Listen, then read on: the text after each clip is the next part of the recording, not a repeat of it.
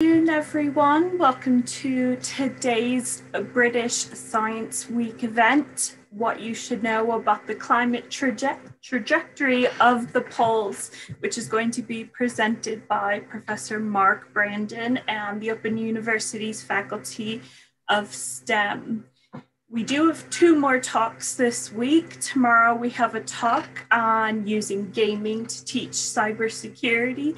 And then on Friday, we have John Golding and Professor David Mail giving a talk on all of the COVID vaccines, how they work, and dispelling some myths on them. So please get involved in today's discussion. You can use the chat or comment section on social media. And definitely pop questions in there that you've got for Mark. I'll be relaying those to him after his presentation today. If you need to run off or have, think somebody could really benefit in watching this, you can find the recording right away on YouTube and on Facebook. All right, I will hand over to Mark now without any further ado. Thank you very much, Katrina, and hello, everyone. Hopefully, Katrina will confirm that you can now see my screen okay. Well, I looked at my diary, actually, and the last time I gave a face-to-face talk was 53 weeks ago. So what a year we've had, and it's good to get the opportunity now. Now, I'm going to talk about what I think you should know about where the climate is going in the Arctic and the Antarctic, and what we should worry about. And there's a lot of media stories which I'll talk about. I thought it was worth pointing out in the beginning why I'm interested in it. I've always been interested in the cold. That's me in the shorts on the right-hand side. My sister was a bit of a wuss, so she had to wear long trousers, but hey, we were kids then. And of course, there was more snow in the 70s, wasn't there? From growing up to be a kid, I worked in the Scott Polar Research Institute, and I worked on Arctic oceanography. And that's a picture of the German ship Polarstern from a helicopter flying towards it. And there's a picture of me as a young fella in the cold. I picked a very stupid topic to work on. It was how the ocean freezes in winter, which meant I had to go in the winter, which meant it was horrifically cold. And for the first month I was there, the average temperature was about -40. And -40 centigrade, -40 Fahrenheit is sort of the same thing. And I went to the edge of ice floes. The stuff on the left-hand side that looks all sorts of ridged is older ice, that's much thicker. And the stuff on the right, which looks quite smooth and quite flat and smooth, that's where it was open water, but it's just frozen over again. So I broke through that and then lowered the instrument that you can see my partner working with. It was very dangerous for all sorts of reasons. One of the reasons it was dangerous is there are lots of vicious animals around in the Arctic, and that's a polar bear footprint. I often get asked, did you see any bears? Well, it's the other way around. They come looking for you because you smell interesting. And when you smell interesting, you're good to eat. So that means whenever you go out, you have to be armed. But of course, being British, you can see we've carefully balanced the rifle on a milk crate pointing away from us safely. And in the distance, in the background on the left-hand side, you can see my polar bear guard, who should have been guarding us with the rifle, but instead was taking photographs. So that was nice of him. Nowadays, of course, you'd be pleased to know that it's we're a lot more safety conscious and we're much better trained. Of course, I've worked in the Antarctic as well. After the Scott Polar Research Institute, I worked at the British Antarctic Survey before the Open University. And you also get stalked by all sorts of vicious animals there, vicious penguins, and the penguins protecting its chick. But more worrying, if you work around in the Antarctic, are fur seals. And the fur seals are fantastically territorial. And this is a picture on South Georgia. And they look like that. Everyone thinks they look quite cute when they're young, but don't be fooled. They're very savage animals, and yeah, I wouldn't go near them. So I'm sort of a polar person, but I'm constantly surprised these days by the sorts of media stories that come out constantly about where we are in the planet and what's going to happen. So the Guardian, sea ice will raise, melting Antarctic ice will raise sea level by 2.5 meters. Heat wave in Antarctica melted 20% of an island's snow in just 9 days. West Antarctica melting, it's all our fault. Another example of this sort of thing, world's largest iceberg nears collision with South Georgia, could imperil penguins. And in the Guardian, Arctic heat wave triggers climate meltdown fears. And I kind of thought, well, as an expert, I think I understand these stories and what they mean. But I wondered, as people who didn't know much about the polar regions from a professional point of view, if they could understand them. And my favorite recent one was this, which was just a couple of weeks ago, where it talks about fear over ice shelf melting. And it talks about an ice shelf in Antarctica. And it talks about it being, the melt was larger last year than it was for 31 summers, but it doesn't even say where the ice shelf is. And there are quite a lot of ice shelves in Antarctica. There's the shape of Antarctica. I'll stick around the edge of it. There are all the ice shelves. So what this story is saying is that one of those ice shelves has melted quite a lot, but what does that mean, and what is it important or isn't it important? And so I thought I'd try and explain that. Now, it wouldn't be fair to talk about this stuff without making the point that the confusion sometimes about what's actually going on in the polar regions is quite deliberate. And this is, I first went to the Antarctic in 1992. And that's a newspaper headline on the left-hand side, a front page from the Daily Express from 2009. The one on the right from the Telegraph from 2011, when we had just shown Frozen Planet, which was a BBC OU co-production. And there have been lots of media organizations that or some people in media organizations that have worked quite hard to make it confusing, I think. And so that's the sort of subtext. So I thought, well, where are we? Well, just after I joined the Open University, the British Antarctic Survey came up with this leaflet, and it showed the state of ice shelves in the Antarctic, on the Antarctic Peninsula. All the ones in red, when this was published, had already disintegrated.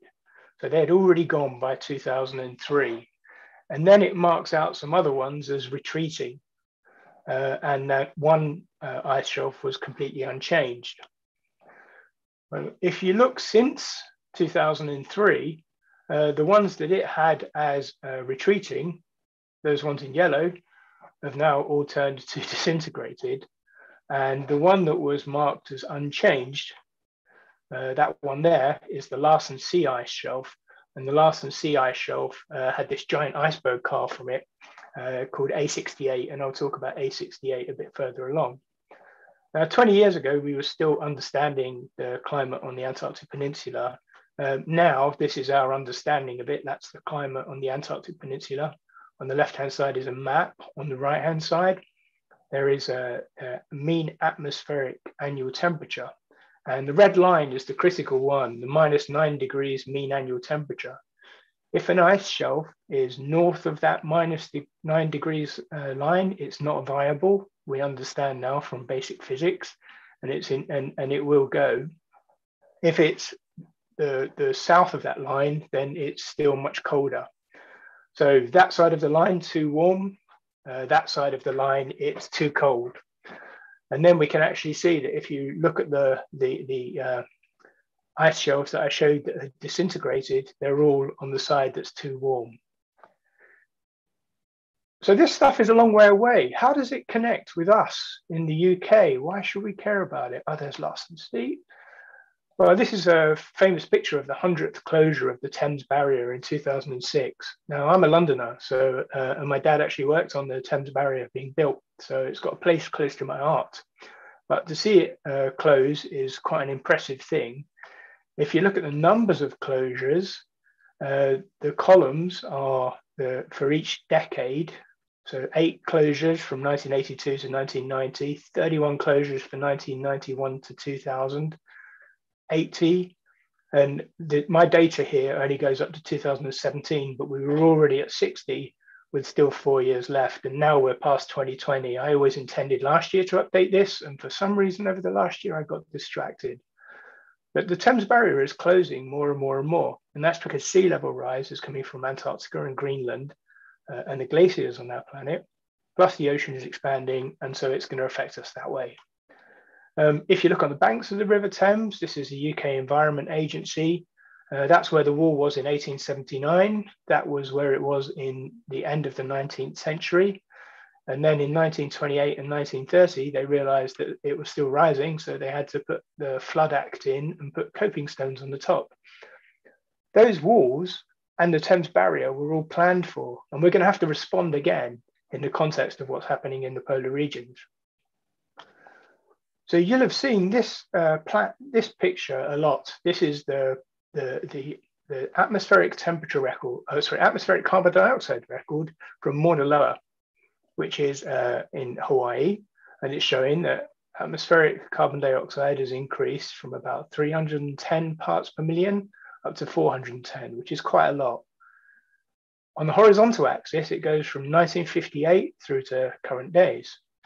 If we go back in time, the bit I've shaded in red was in the previous plot. So if we now go back to the start of the Industrial Revolution, or just before that really, to 1700, you can see that the rise has only really come in this century, and then after, last century now, showing my age, and after 1950. If we go back again, further in time, again, the red is what I showed in the previous plot. The flat line that goes all the way across about 270 parts per million is the atmospheric concentration. And on the horizontal axis, I've got thousands of years. So you can see it's been a slow increase over 10,000 years. 10,000 years is basically the length of all human civilization. And then if we go back even further in time, now on the time axis, on the horizontal axis, it goes back 800,000 years. And the red is the color from the previous plot. You can see that actually carbon dioxide now is much higher than it's ever been. Ever been since humans have been on our planet. And it's worth making the point that we are, when atmospheric carbon dioxide is low, we have ice ages, and the ice has advanced on our planet. When it's warm, we have warmer periods and the ice has retreated on our planet, and that's affected sea level. And worth making the point that we're all the way up here because we've put so much carbon dioxide into the atmosphere. That's where we are. What does the atmospheric carbon dioxide do? Well, there's a lovely graphic from Kevin Park, and it shows that on the vertical axis, global mean temperature, on the horizontal axis, carbon dioxide concentration in our atmosphere. And you can see that as carbon dioxide increases on our planet, then that means that the global mean temperature increases. That's where we are. So let's look at our planet. On the left-hand side, I've got the Arctic. On the right-hand side, I've got the Antarctic. The colors there, the yellow shades, are amount of sea ice covering the ocean. It's called the sea ice extent, and I've called it a heartbeat. The date is in the top left-hand corner for each plot, and you can see that it's going through the year 2018. And I chose 2018 just because that's a complete year of data. Now, there are satellites orbiting our planet, and they can get this data for every single day by about probably 3 p.m. Greenwich Mean Time. I'll be able to download yesterday's data. You can see that as we get towards the summer in 2018, on the left-hand side, the Arctic sea ice is almost at a minimum, whereas on the right-hand side plot, you've got the Antarctic sea ice, which is now growing to a maximum.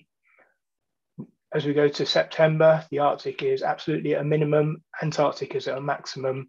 And then as we go through to the Arctic winter, the Arctic sea ice grows and the Antarctic sea ice retreats. So it's kind of like a heartbeat, Arctic, Antarctic, Arctic, Antarctic.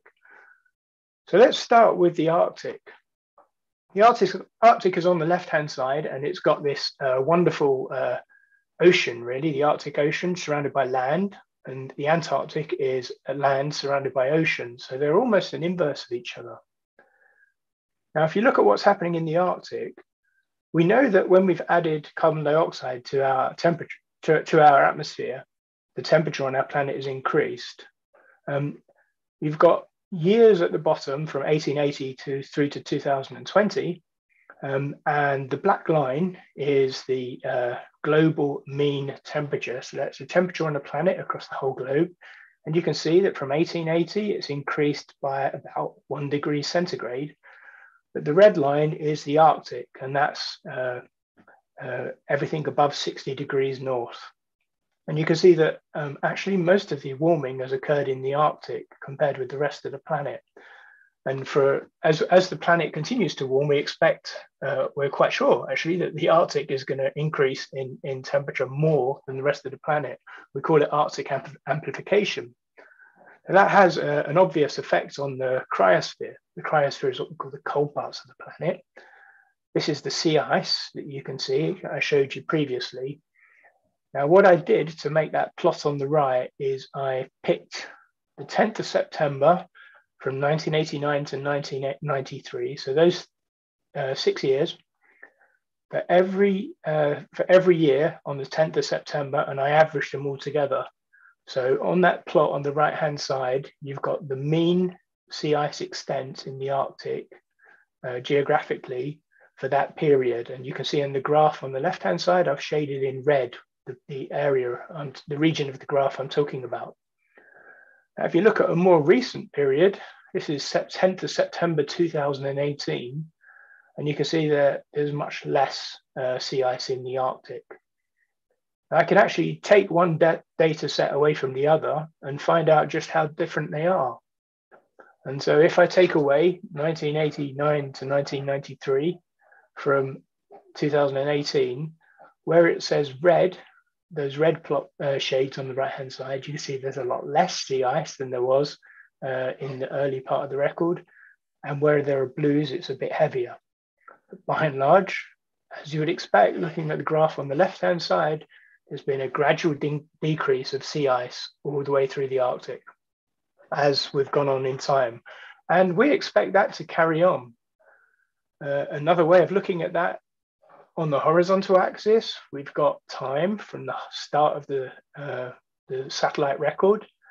On the vertical axis, from the top downwards, January, February, March, April, May, down through to December. And each month has a color. And the dates have colors. And you can see that as you go from left to right on that plot, from 1979 through to 2000, through to 2020, the blues are changing into reds. And you can see that the Arctic sea ice extent anomalies are getting more and more red, which is less and less ice compared to the early part of the record. So we know the amount of ocean that's covered by sea ice in the Arctic is decreasing quite a lot. We also know that as the sea ice extent is decreasing, the volume of the sea ice is also decreasing as well. And you can see that the volume on the right-hand side. Now, as the Arctic sea ice is decreasing, that's just one part of the cryosphere. Other parts of the cryosphere are snow cover. Snow cover in the spring is in significant decline. As the temperature warms, the snow melts more early, and we can see that snow cover is actually melting earlier and earlier. And the plot on the right shows the mass in gigatons. That's quite a large number, but you can see it's clearly going down. And we're talking in September, 13% less sea ice per decade. 13% less snow per decade, which is a huge number. And in May, it's 5%. So there's less at the end of the winter. The decrease is less at the end of the winter, most in the summer and less in the autumn, but it's definitely decreasing. So what are the impacts of that decreasing snow cover? Well, they're actually really quite wide. Here's an example of that. A recent piece of work by some Polish authors, lots of polar animals like Arctic foxes and weasels, they grow white fur coats in winter, and then they molt at the end of the winter and go back to dark, and it acts as camouflage. What these authors showed is that the climate change and the retreat of the snow means that the weasels are not shedding their coats until much later in the year, which means that they're white against the green, which means that they're more easy for predators to catch. And that's just one example of the sorts of things that I worry about. So that's an important effect, and that is going on in the Antarctic as well. To make the point here, that I've talked about the sea ice decrease. The solid red line that you can see in the center of the plot is what we call a reconstruction. It's not an actual measurement of the sea ice extent over the last 1400 years, but it's our best understanding of it. The red shading either side of the solid red line is how certain we are of that measurement. So you can see it's quite wide, the range of uncertainty. But the blue dots on the right-hand side are our modern observations, which are the satellites that I've just shown you, and some other understanding of sea ice extent, which comes from observations from ships and things. And you can see that they match up quite well. But this plot makes the point that the sorts of changes we're seeing in the sea ice, which also equate to the changes we're seeing in the snow, and also, as I'll show you in a moment, in the Greenland ice cap, are sort of unprecedented over what we understand over the human existence. So you can see that it's way, way off. Yeah, and we're there. Now there's a satellite called GRACE, and GRACE has, yeah, now we can see, GRACE measures the gravity of Greenland, which means that you can infer the ice loss. And you can see that as the graph is going along in time on the right-hand side, the colors are changing on the left-hand side, which shows you how much ice is being lost from Greenland. And yeah, they're very large numbers. 3,000 gigatons we're up to now. We're heading towards 4. This record goes up to 2016. But you can see that all around the edges of Greenland, the ice is in, the ice is we're losing mass from Greenland, and that mass loss is turning into seawater, it's flowing into the seawater, which is increasing sea level, which is affecting us. What is the impact of that loss on Greenland? Well, there was a story in a science journal called Nature talking about climatology on thin ice and how glaciologists will struggle because their subjects are actually melting away. And I went on Twitter and I tweeted, yeah, the bit I did my PhD on has gone. It has already. There's no chance of doing the work that I did my research on at the start of my career because it doesn't exist. And that got picked up by the BBC and they spun it as glaciology jobs on thin ice, which wasn't really the sorts of angle that I was hoping for in the story, but it's a view, of course. The sea ice is retreating. The snow is getting decreasing and it's melting earlier. We've also got loss of ice from Greenland. What are the other impacts?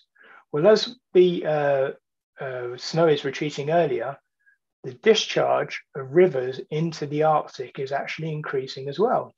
So the great Russian rivers around the edge and the Canadian and Alaskan rivers, on the right-hand side, you can see time at the bottom and it's upwards.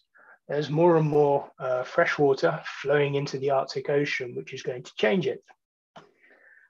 As the temperatures have gone up, you can detect with satellites and remote sensing that there's an increase of non-frozen seasons. The land is thawing up earlier, and that means that there are impacts on vegetation growth. And some lovely work done by Boston University has shown that there's been a 10% increase in Arctic plant growth over the last 30 years. And this is actually going to carry on. It's quite astonishing numbers, really. In places, it's highly regional, but it's linked to regional climatology, which is linked to sea ice and things. So all these things are happening in the Arctic. So now let's make the point that the Arctic is not isolated anyway. Now what I've got here is a plot of samples from ringed seals, which is a prey of polar bears, and from polar bears. And there are the two colors, and the heights of the bars show the amount of something called PBDE, which is within the polar bear and the seal fat. PBDE is a fire retardant, so it was only manufactured in sofas and things like that. It's now banned, but it was manufactured in sofas to stop them catching fire. So what this demonstrates is that things that we put in our furniture end up in the Arctic.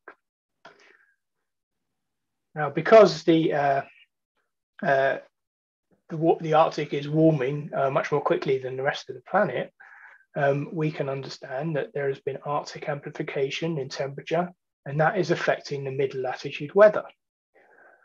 On the planet, the winds are fairly complicated, but if we have a very stable polar vortex, then what that means is that the cold air is kept mostly to the Arctic. But where it changes, where the temperature between the equator and the pole varies, it's putting different forces on that jet stream, and it starts to wobble and oscillate. And where it oscillates, it can drag cold air very much further south and warm air very much further north. And we think we're seeing that. So worth making the point here that Britain is actually the furthest north nation that's not part of the Arctic Council to manage the Arctic, but it's only just over 300 nautical miles from the Shetlands to the Arctic Circle. So these variations in the jet stream have huge impact on us. Now, if you think back to a year ago, in February, February 2020, it was fantastically wet because we had persistent rain over us, and we were about 300% in places more than the average over the last 30 years. In May, it was almost a complete reverse. We got a fraction of the amount of rainfall, and that's because of this jet stream wobbling. And we expect things like that to happen more in the near future. As the Arctic sea ice decreases, something that we're often told is it's going to be wonderful because marine traffic will be able to transit through the Arctic, and it will make it a whole lot easier to get around, and it will mean goods will be much more easy to transport across the planet. But if marine traffic increases, what about on land?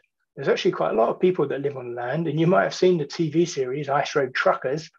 In that TV series, all of those roads thaw out very early, and it means that it's really hard for people to get around. And the final thing about as the ice retreats in the Arctic is it's filled with resources, lots of petrochemicals, lots of minerals, and all of those things become more available. So then we come into the question of who owns the Arctic. And again, these are things that I worry about a lot. Back in 2007, I think it was, the Russians actually took Mir, one of their little tiny submarines, out to the Arctic.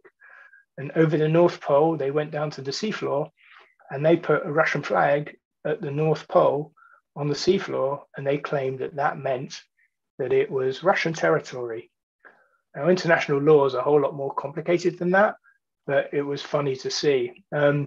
And just after that happened, in the Times in 2007, someone I used to work with at the Scott Polar Research Institute published this in the Times newspaper. And this newspaper article, Bob was working on a ship as a lecturer. And he said he took a coin from the realm, a British coin, and dropped it over the side of the ship at the North Pole. So a British national symbol with an image of the Queen has been on the seabed 16 years before a Russian flag. But the killer is the bit in the last sentence. Perhaps their sovereign importance is equal. So does it matter if you put a flag on the seafloor at the North Pole to claim it? Well, there's a lot of legal people working on those questions and also geologists too. That's a whole nother story. So lots of things going on in the Arctic. What about in the Antarctic? Well, one point to make about Antarctica straight away is it is unbelievably huge. This is the latest satellite data, which shows the flow of the ice from the center of the Arctic towards the coast. Where it's purple color, it's flowing very, very quickly, the ice, and it's like rivers basically flowing towards the coasts. And when the ice reaches the coast, then the ice breaks off and you get giant icebergs coming away. Now, it's almost impossible for the media to mention Antarctica without using the phrase coldest and windiest continent. And yeah, it says there 91,000 results on Google when I did this search. It is cold in Antarctica. But Antarctica is really big and it doesn't have a consistent climate. The red, you can see the size of it. Green is Europe, and I've got Antarctica laid out over the top of Europe there, so you can see just how big it is. Would you expect Iceland to have the same climate as the south of Italy? Obviously not. So let's see what that looks like in Antarctica. Well, we look at the red dots. I've got South Pole, and I've got Vostok Station, which is a Russian station, and Adelaide Island, which is a British station. Temperature on the vertical axis, and I've just picked 2 years at the bottom, just random years. And you can see that the Vostok, which is in the center of the continent, you can see the temperature goes down in winter, goes down to minus 60 to minus 70 degrees centigrade, and then comes up to minus 30 degrees in the summer. If you look at Adelaide Island, then it's sort of 0 to minus 15. So that makes the point that the climate across Antarctica isn't the same. It isn't all the coldest and windiest. Some parts of Antarctica are very cold and very windy, but some of them are just not. Now, the key thing about Antarctica and climate is warm water reaches the Antarctic continent.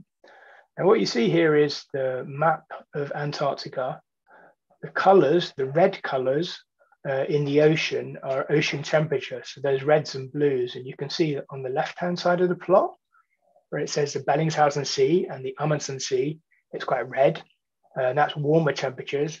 On the right-hand side of the plot, the ocean parts tend to be a darker blue, which means colder water. On the land, the colors represent how much the elevation of the ice is changing. Now, how do we work that stuff out? Let's show this animation. If we zoom into one particular part of Antarctica, the red color is the speed of the ice flowing towards the ocean. I'll show you a cross section along that line. And you can see you've got ice there, the ocean and the seabed. Now, warm water flows towards the ice. It melts the bottom of the ice sheet, and then the ice surface actually lowers. And when the ice shelf lowers, you can actually measure that quite easily if you've got a couple of $1 billion worth of satellites. What do we find? Well, the red colors now on land, you can see that they correspond on the left-hand side. The red colors on land show how much the elevation has gone down. On the right-hand side is a piece of work which converted how much that drop is equivalent to in melting ice. And you can see each one of those big red circles represents how much gigatons of ice has been lost from the edge of Antarctica. And all that's being driven by the ocean heat. Actually, when I first started working at the OU, that was a piece of work that I did to work out how much heat from the ocean was flowing towards that ice. Overall, I showed you this picture for Greenland. Now let's show you from Antarctica.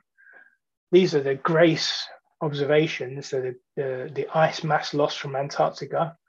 You've got time again on the horizontal axis and mass loss in gigatons on the vertical axis. And you can see as we go further along in that time, we go down and down and down. And of course, the punchline is the trajectory of that line isn't going to change anytime soon.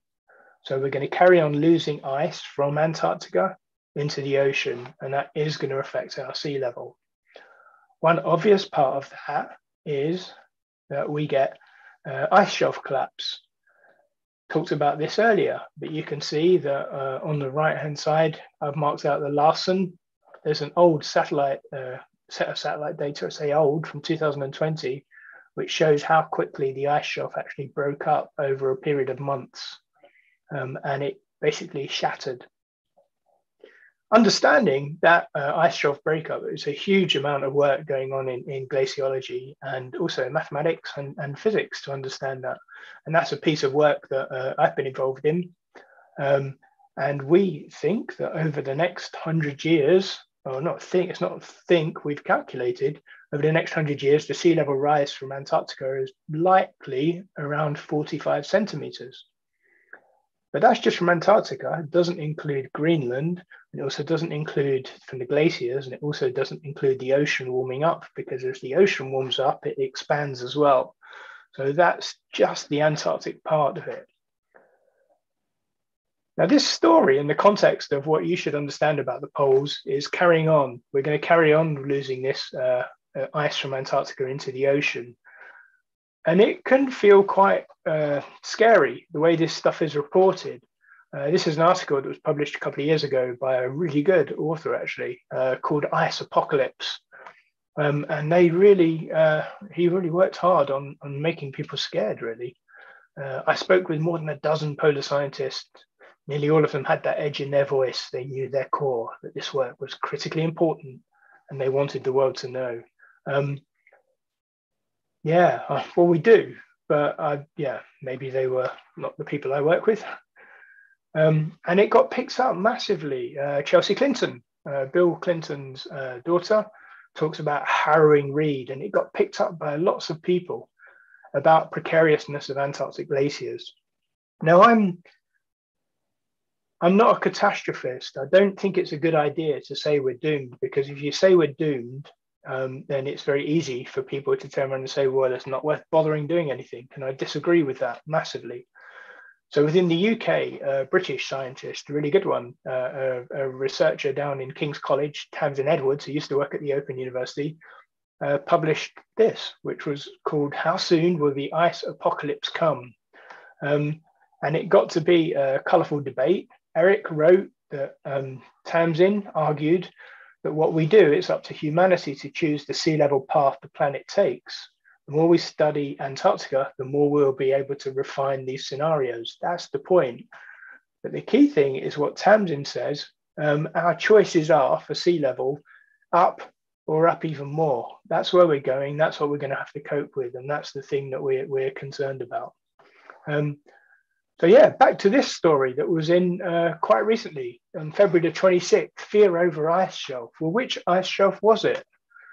Well, it turns out Dr. Alison Banwell, someone I'd written a paper with, wrote this really good journal article about the King George VI ice shelf in Antarctica. And the George VI ice shelf is actually where I've got my red arrow pointing to there.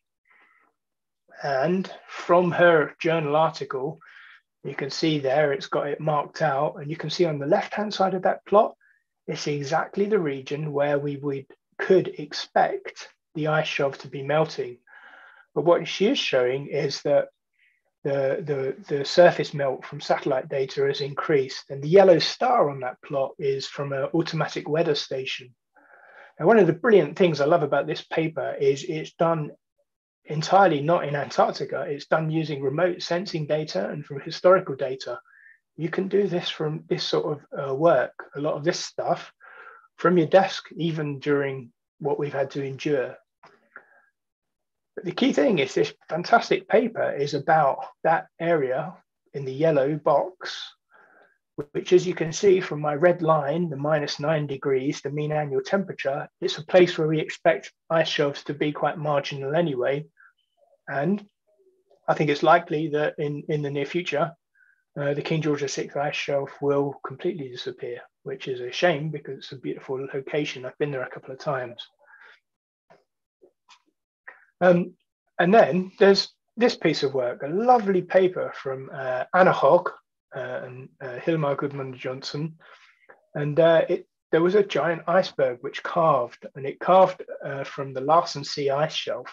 And what you're looking at now is a satellite image. On the left-hand side is the ice shelf Larsen C, and you can see the crack grow across. And Anna put this beautiful video together showing it. And you can see as time goes on and on and on, we get closer and closer to the ice shelf. Now, Anna was one of the people looking carefully at this ice shelf, and she knew that when it would carve, it would form one of the biggest icebergs that we'd ever seen. And so when we get there in July, it broke free and we got this giant iceberg. And as we zoom out, you'll see it quite well. The cracks are still continuing to grow. and the dark blue bit is where the iceberg is. The yellow bit is ice shelf, and there it is moving away. And then as we zoom out, you get an idea of just how huge this thing is. And this was just after the iceberg collapsed, fractured and broke off of the Larsen C ice shelf. Now, I had done some work on these giant icebergs back in 2010 in an article where John Amos wrote that South Georgia Island is the place where giant icebergs go to die. Now, the island on the left-hand side there is 110 kilometers long. So those two icebergs are about 40 kilometers long. And yeah, you can see I was very eloquent in my earlier part of my career. The scale of the icebergs is something else. It's a good quote from me there. But what I did make the point is that that iceberg was going to end up at South Georgia, because that was the same currents that took Shackleton across the ocean towards South Georgia. Now, because I'd done this work, I found myself doing all sorts of media stuff on telly, which was a bit weird.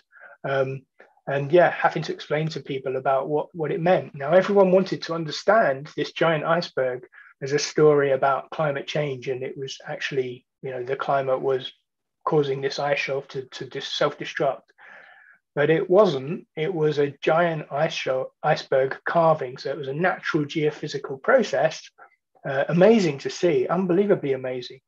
The really big issue is what would happen to the ice shelf now this big iceberg had broken free, because the stresses and strains in the ice that was remaining change. And is the ice shelf still viable? And Swansea University, some researchers there have been doing some work on that. And what they've shown is where other ice shelves have completely broken away, the glaciers flowing into the ice shelves have speeded up, which has increased the rate of sea level rise.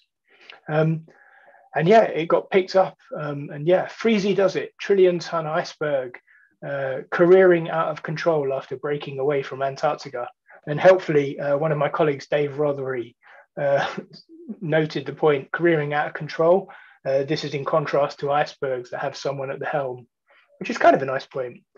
And there's where A68 went. It broke off on the left-hand side and traveled all the way up to South Georgia. The light blue squiggles in that plot are the historic iceberg tracks, and they whizzed up to South Georgia. So we had a fair idea of where it would go. This is a wonderful movie from Steph Lermite, which you can see on the right-hand side in the red square, the iceberg. The things that are whizzing across the image are actually clouds, and that's why you can't see them. We're getting towards Antarctic winter. You can see the iceberg breaking free, slowly moving up, going around the top of the Antarctic Peninsula. Then it gets stuck for a little bit, and then you'll see it whiz towards South Georgia very soon as we come into the autumn. And there it starts to move. Now, when you think this iceberg is about 110 kilometers long, there it is heading towards the island. And that's where we were. It was very close and it grounded. And the British Antarctic Survey sent a team up to do some research on it. Yeah, and then the news was fun. A68 iceberg on collision path could imperil penguins, scientists to study runaway Antarctic iceberg threat. But that's part of a natural sort of thing, and it has happened at South Georgia, thousands of times before in history of South Georgia Island and penguin colonies, and it will happen again. How it affects individual penguins could be very, very bad, but how it affects the actual all of the penguins on South Georgia, I don't think it will wipe them all out. So coming into the last part of my talk, how do we understand what's going to happen to the changes on our planet? Well, you may have heard of the Paris Agreement and the 1.5 degrees centigrade, where the Intergovernmental Panel on Climate Change had this report on 1.5 degrees C, and they agreed to limit global warming to 1.5 degrees C. Now, what does 1.5 degrees centigrade mean? Well, it can mean two things. Firstly, it means that you go up slowly at 1.5 degrees C and you meet it and you just touch it, like the plot on the left-hand side, or you can overshoot it and come back. So we have to understand that. If we go over and come back, that has quite different consequences for the wildlife and the geophysics that's going on in the polar regions. This is the summary from that report. On the vertical axis, you've got temperature, On the horizontal axis, we've got time. And let's break it down. Since pre-industrial, that's before we started making things, we've caused about 1 degree centigrade of global warming. So we trace across the green line, that 1 degree centigrade is what we've caused. The light green that I've shaded there is how well we know that number. So it could be 1.25 degrees C, could be 0.8 to 1.25 degrees C, but it's approximately 1 degree across the planet. Now, if we look up the line and we project that up, the current rate of warming, 0.2 degrees centigrade per decade, you can see that we're going to reach 1.5 degrees C by about 2040. If you color in the shading there, it will actually be in the range of 2030 through to 2052. And that's when we're going to reach this 1.5 degrees C, which is almost tomorrow. I mean, it's a blink, we'll be there. I've shown this plot previously. That 1.5 degrees C refers to global mean surface temperature. In the Arctic, we are certain that it will increase more. So we're going to see more impacts. A key message from the report, we're going to, global mean sea level, if we stick to 1.5 degrees C, we'll get about 10 centimeters of sea level rise less compared to 2 degrees centigrade. But we're very certain that sea level rise is going to carry on rising past 2100 because of the sorts of data that I've been showing you. And the way it rises depends on what choices we make right now. When you express confidence in these measures, it's a very tricky thing, but we're very careful in how language is used. If the things that go into confidence are how consistent the evidence is and how we agree with it. So if you read that statement again, with medium confidence, we're going to save 10 centimeters if we keep global warming to 1.5 degrees C. We've got medium confidence, but we're pretty certain that it's going to carry on all the way up. So I'll finish up with this. I am an optimist, and I'm an optimist. I can't really say why I'm an optimist. It's difficult. But Sir David Attenborough gave this talk in the Science Committee in the business a couple of years ago. And he was asked by an MP, do you wish you'd have spoken out earlier about the climate? And David's reply is really interesting. He says, we really didn't know. 50 years ago, it seemed inconceivable. I didn't believe we could change the climate.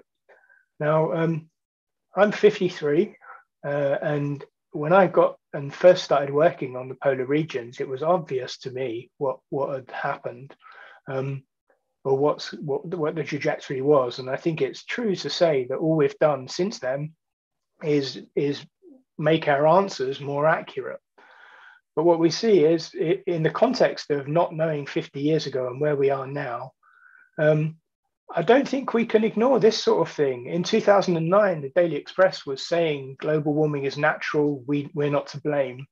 And then, February the 8th this year, Daily Express joined the Green Britain Revolution to boost the environment, almost a whole issue, where the Daily Express is talking about climate and how to make things better. So it just shows you it takes time.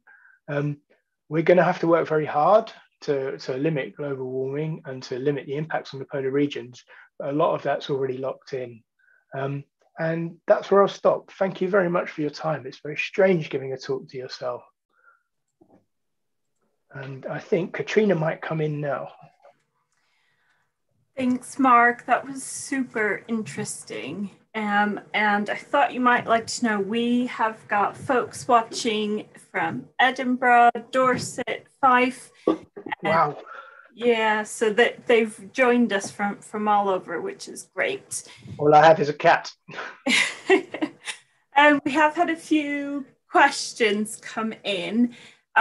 Dane had to dash off back to work, but they're going to watch this when they finish. So they would like to know, is there anywhere in the world that is freezing over to compensate the ice melts? Is there anywhere the Earth is freezing over to compensate? Absolutely not. There are regions, small regions, where there will be localized climate variations. So almost all of the glaciers on the planet are in retreat, but some are increasing in ice. And that's because as the weather patterns change, snowfall is moving to different areas.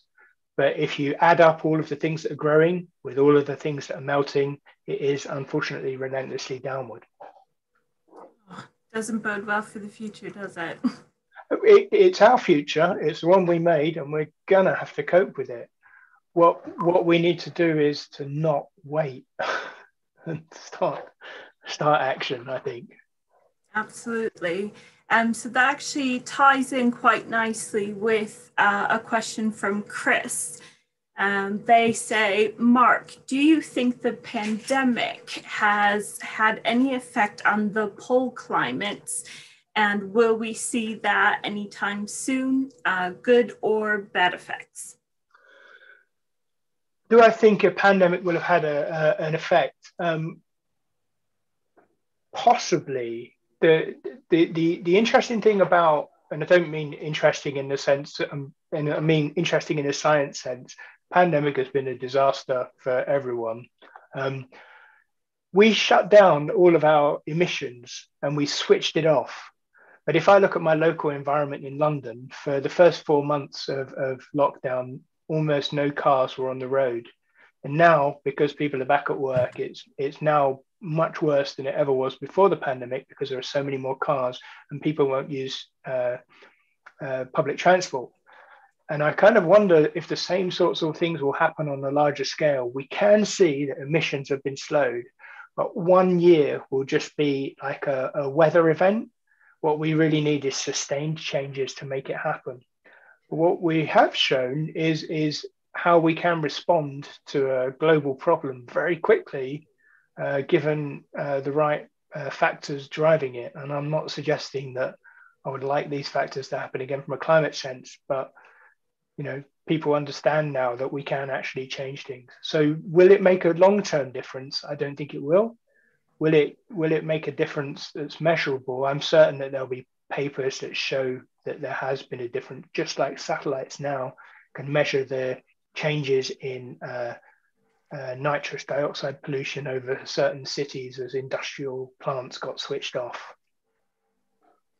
I think we've been able to show that we can respond quickly, and we saw a lot of evidence of that. There were pictures in the media of Los Angeles and how people could actually, see the mountains and everything, whereas they couldn't before from all the smog and everything. So we know it's possible. We just have to figure out how to, enact those kinds of things don't we?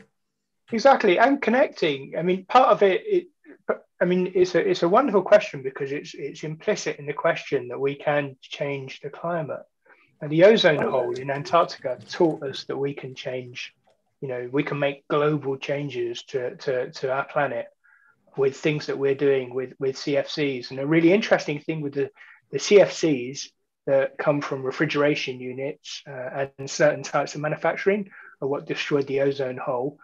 Then we had the Montreal Protocol and responses to that, and we can see the ozone hole recovering. But a couple of years ago, some researchers, I can't remember where they were actually from. I think some of them were British and American. They calculated that someone was still producing and using CFCs because the ozone hole wasn't responding as quickly as it should be to the recovery. But the really good thing about that story is by publicizing it, they've redone the analysis quite recently and shown that actually, since they publicized it, the use of CFCs has dropped right off. So people suddenly, you have to keep sort of hitting the same thing.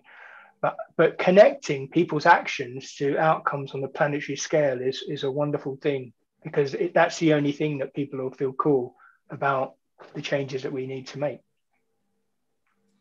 And sort of carrying on from the effects of the pandemic, how much of your research has been delayed because of it? Wow, that's a great question. There've been, so some of the research programs will have been cancelled, but the real impacts will be on the people involved in the research in terms of what do you call it? Quarantining, that's it.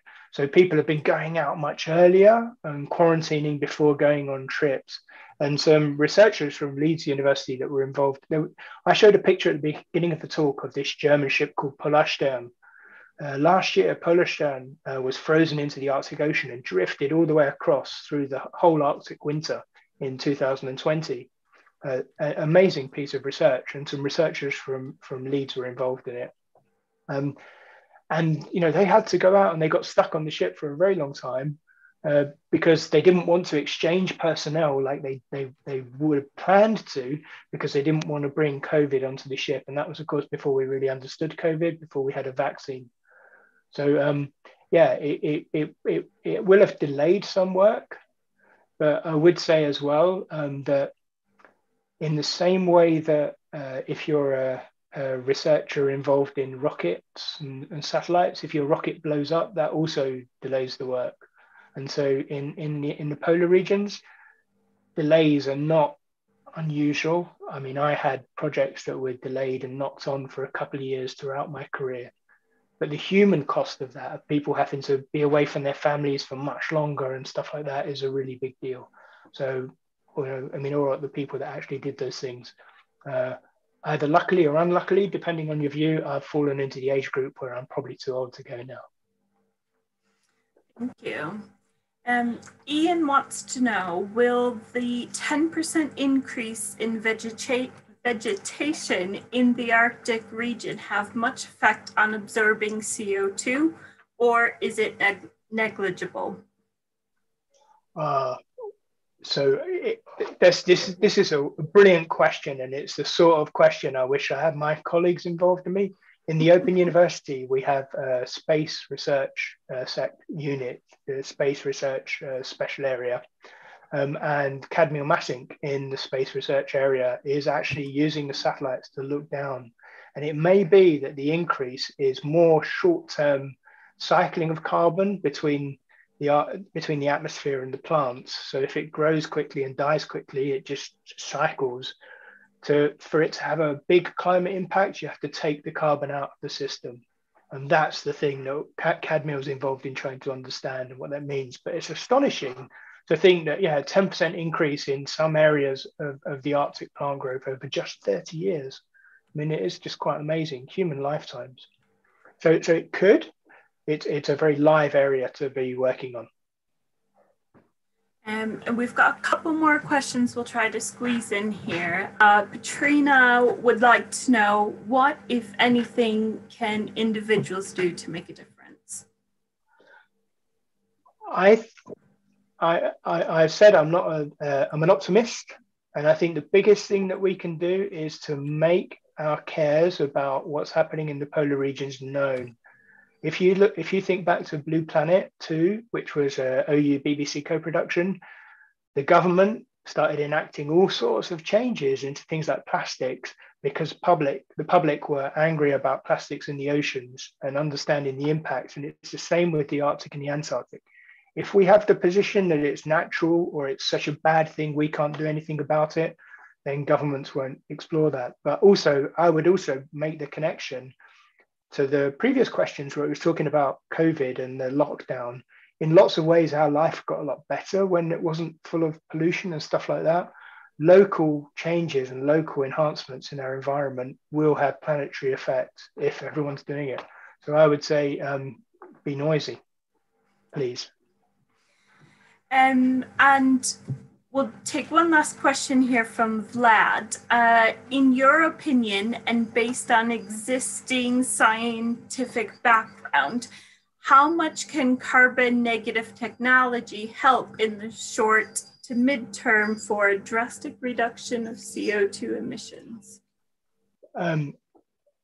Again, I'm a ice person. It's the answer.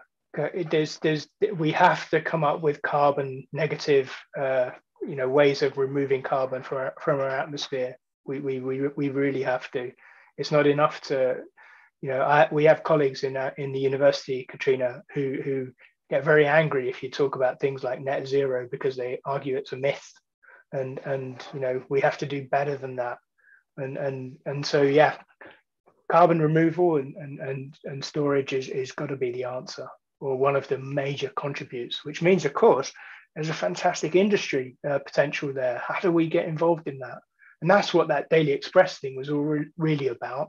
Join the green revolution. If Britain was to pioneer those sorts of, and the people that do pioneer those technologies, wow, that's good for the planet. That's, I mean, and good for all of us. So great question to finish off on. Well, it's just gone 1 o'clock now, so I'd like to thank everybody for joining us and watching. I'll pop an email address in the comments, so if we didn't get to answer your question, send them over and I'll ask Mark to write you a short response. So thanks again, everyone. I'll also pop a link into the other British Science Week events that we've got on this week, and I hope you can join us for more of them. Thank you. Thanks very much. Thank you. Have a nice day.